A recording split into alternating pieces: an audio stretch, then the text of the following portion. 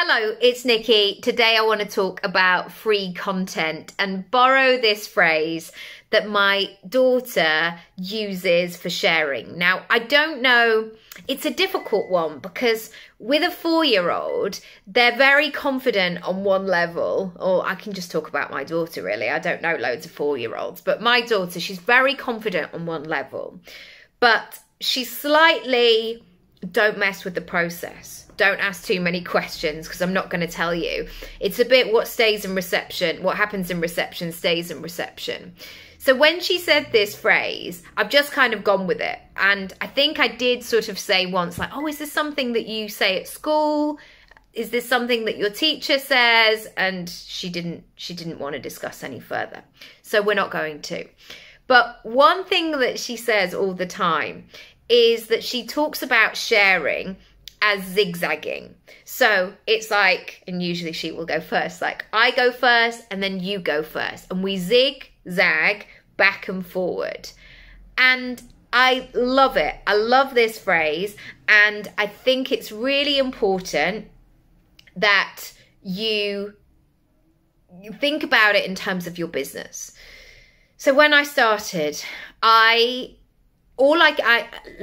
got an acting degree. So I was really good at what I did. So all of the skills and the coaching and the speaking and all of the actual practitioner stuff was really good. But I didn't know how to market. I didn't know how to put myself online. And so I really had to learn. And one of the things that kept coming up again and again and again was like, just give freely, give free content. And in a way, I got it, because before you say, hi, can you just give me £10,000? Like, I understand that people have to get to know you and know, like, and trust and marketing and all the rest of it. But from so much of that content, there was such a missing piece for me, where they never actually told you how you then make money. And often these were men in their 20s who were living at home with their parents. And I was in my 30s and, you know, I very quickly had a baby. And so I needed to make money. And I couldn't just keep giving and giving and giving away for free all the time. I needed to find a way, and here's the thing, for it to zigzag. So I also want to say that it's okay to have that zigzag moment. So I want you to have a think about what your free content strategy is. And is there a zigzag?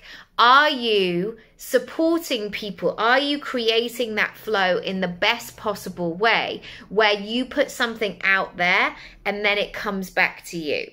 And what can happen when you create more of the zigzag, if we think about it on a piece of paper, it becomes bolder and richer and more glorious. And so this thing that we are assumed to just keep giving the whole time, after a while, the action is like, I've just drawn another line. I've just drawn another line. I've just drawn another line. It's much more fun when you get that zigzag effect.